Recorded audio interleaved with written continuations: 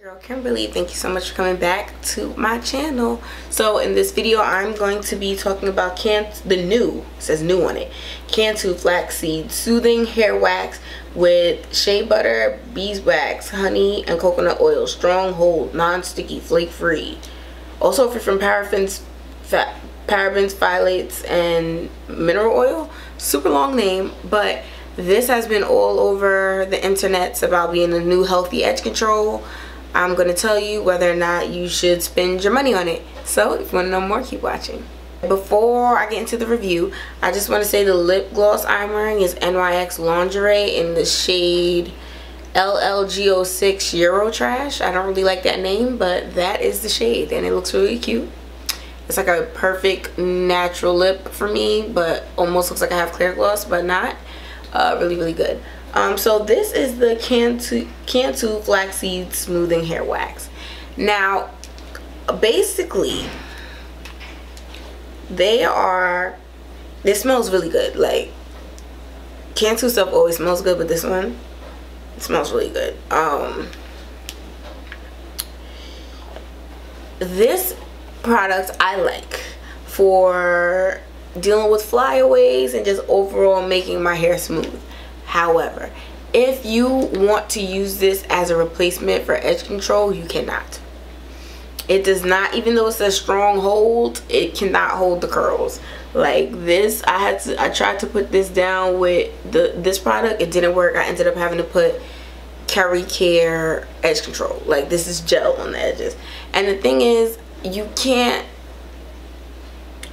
it just says hair wax. Like, there's hard wax, and then there's like sprayable wax, and there's different types of waxes. When I think of wax, I think of Aveda's paste, or like something really strong that it's just like you put it in there and that hair's not going nowhere. This is not that. If you have flyaways, or you have like a hair just like over here that sticks up and you want to smooth it down and have it look like a shiny finish to your hair, you can see my hair is kind of shining. That is what this is for. It is not for edge control. Sleek styles for hold, it's not really going to give you extra hold. It will be moisturizing and your hair will be shiny and it will smell good, but it is not going to hold anything. Like, there's like 50 pins in here, like including this massive cute rhinestone one that I got from Amazon. I love this one, it's so cute, right? But it's not going to hold anything. It's just going to make it look shiny and moist and smell good. So you're still going to need edge control. So very disappointing, because I'm pretty sure this was like $10–12. I'll put the price in the description. I have seen videos of people using it on top of closures to like smooth down the closure. I guess I feel like you could take some oil in your hand and just hold it down. I don't think you need to spend all the money on this. This is not laying anybody's edges, and it's not holding up anyone's baby hairs in the back of your ponytail or bun. So you're still gonna need your hairpins and your edge control. So I would definitely say skip this. I'm gonna figure out how to use it because I already paid for it, but don't just actually get real edge control, or just use hair oil. This is like solid hair oil basically. It's not really a wax. So there you have it.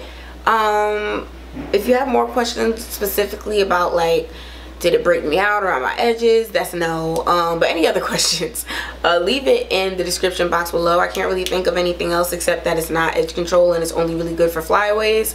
But if you have a question that I have not answered with this video, please let me know so that way I can tell you about this product. But like I said, in general, save your money. Thank you so much for watching, and I'll see you in my next video.